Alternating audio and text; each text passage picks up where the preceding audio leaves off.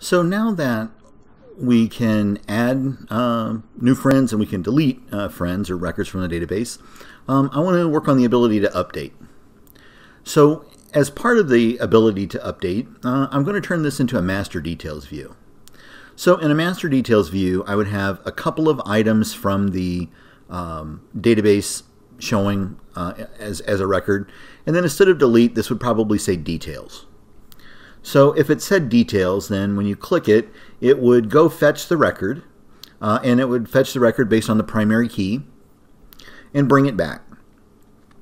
And then when the record comes back, then we can go in and we can choose to update it or delete it.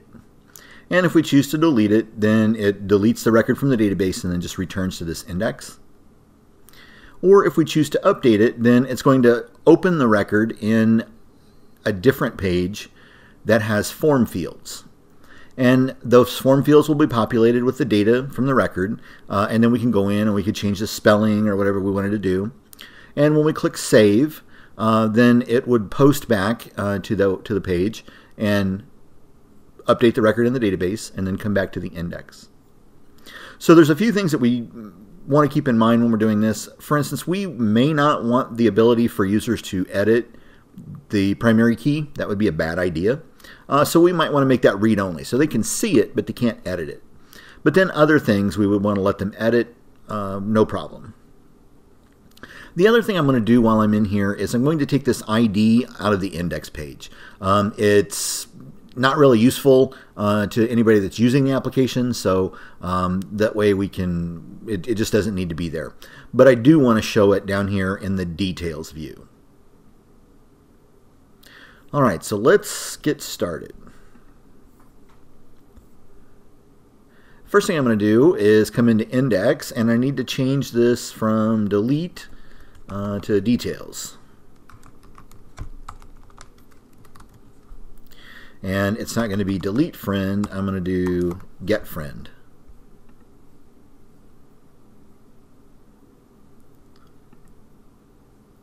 Because what I want it to do is come grab the primary key, or in my case the friend ID, and go get that individual record.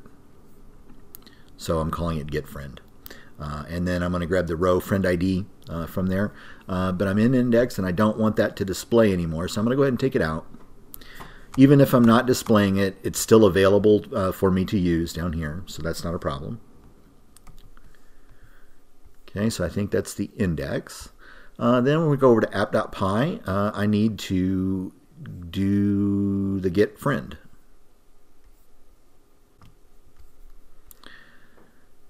And so I'm going to pass it the friend ID. And I'm starting to group these things together in friend. I'll probably come back and refactor this one here in a minute. But for now, the URI is going to be friend, and then / and then whatever the ID is, the primary key is. So this will be coming from here. And it's getting populated with whatever the row name .friend ID is for the record I clicked on. It's going to run the method, it's going to run the function getFriend. It's going to create a friend object, populate it with the class query get or 404. So it's either going to go get the record, and if the record's not there, it's going to return a 404. And the argument it needs to pass in is friend ID, so that it can, basically the primary key, so it can return the data. And then when the object has been populated, it's going to come down and we're going to render friend.html. So I need to create a new page here. And then I'm going to pass it, the form data that I'm going to pass into it is going to be friend. So this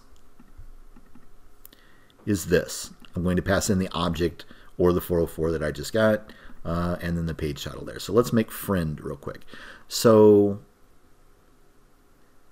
friend.html is going to look a lot like add friend. So I can duplicate that.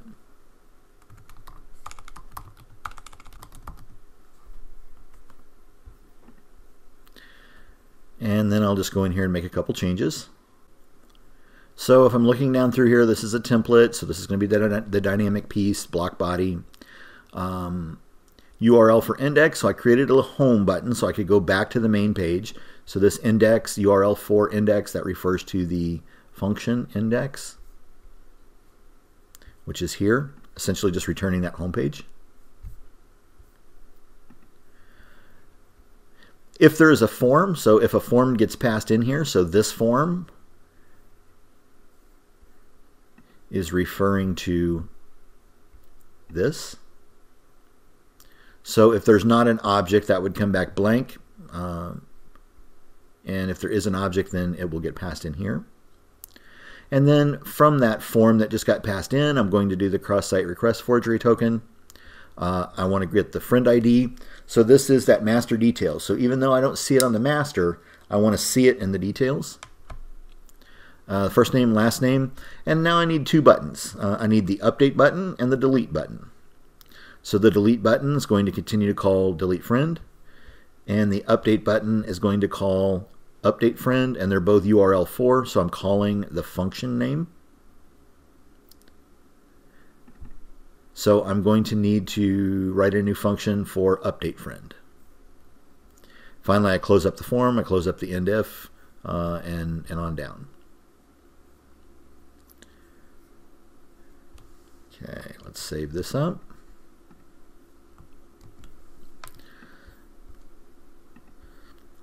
So at this point, I have the record right here, and I can see all the details in the record, but I can't edit it. I've got my delete button, and it should work because I'm using that delete function, and it worked before. And then I've got the update. And so now I need to program an update friend function that will open this record up in a field that I can edit it, or in a form where I can edit it. So that's what we're going to work on next. So we need to build update friend.html and update friend functions. So let's do the update friend. So the route is friend, right? So I'm keeping that consistent. Then it's the ID, I'm keeping that consistent, and then it's /update. And I've got a get and a post method. And I have the get and post method because when I click update, it's going to be a get request that opens this up, and then when I click save, it's going to be a post function that updates the database. I'm creating a friend object, and I'm getting the record from the database based off the friend ID, or I'm returning the 404. And I'm also creating a form object from my friend form. So this is going to be for a post. So if it is, if I've clicked save, then I need it to populate friend.firstname with whatever is in that form.data, and the same for last name. Notice I'm not letting them update friend ID. After I've got the object updated now, then I can commit it. And after I commit it, then it's going to do this get friend again, which is up here. So it's going to take me back to here. So my drawing is not quite accurate. The arrow should come over here. It'll bring me here. All right, so if I haven't made any changes, or if this is the get request, it's the first time I've seen it, then the form, the friend ID, the data field is going to be populated with whatever is in the friend object. So I'm going to get it from the database and put it in the object. If this form is loading up for the first time, it's going to take the details that are in the object and put them in the form. And if I've clicked save, it's going to take the details from the form and put them in the object. So I go down through here with my details, and then it's going to return update friend. So that's the, I still need to build that page. So it's going to create the object, create the form object. It's going to populate these things, and then it's going to into update friend. It's going to pass the form, which will have the data in it. Page title is good. Update legend is good. I need to put legend actually up here as well.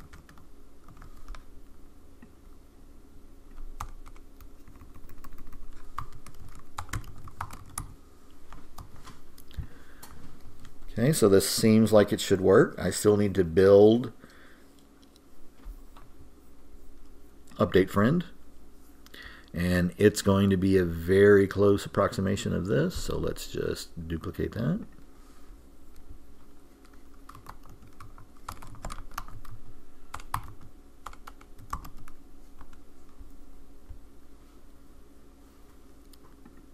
And I need to make a couple changes here. So again, update friend is just, it's a template, so it's extending the base. Block body, move down through here, legend, the request token. Friend ID label is going to be the friend ID. Now remember, if you remember from the drawing, friend ID is the primary key. I want to set it to read only.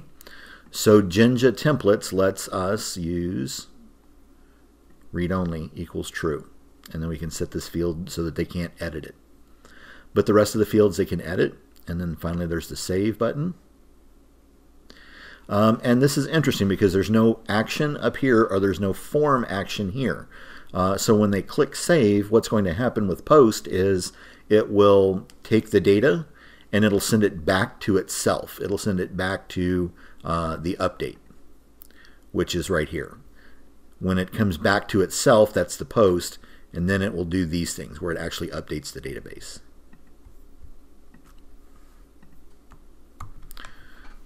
All right, lots of moving parts here. Let's test it out.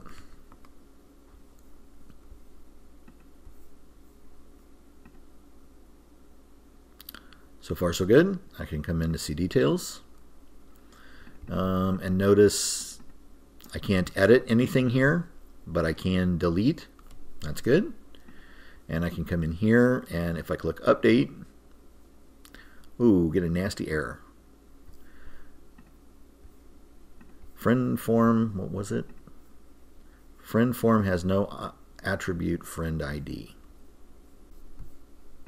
So friend form was up here. Oh, yep, it doesn't have the friend ID in it. I was trying to use it.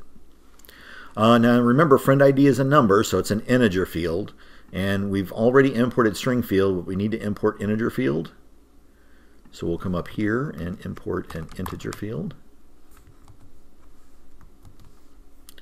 From WT forms, import the integer field.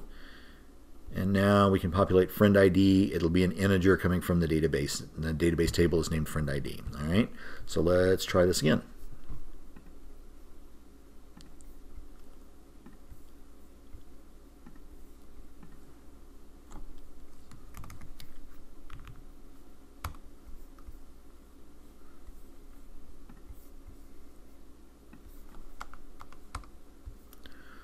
Looks good. I can see the details. Looks good. Nice. And I can't update, but here I can.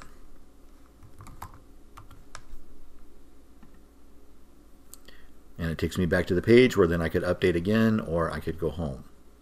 So if I wanted to go back to the index, I could just come in to the code and change where we're doing the update. Instead of redirecting it to get friend, I could redirect it to index.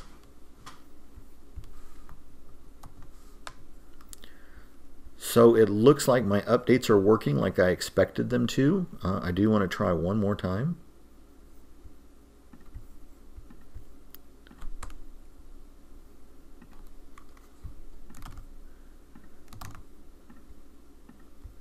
Add is working. That's great. Regression testing there. I haven't broken anything. And it's ID 41. And it stayed ID 41. So it's not doing anything weird with the database. It's actually doing an update. So it looks like I have the update functionality working as well.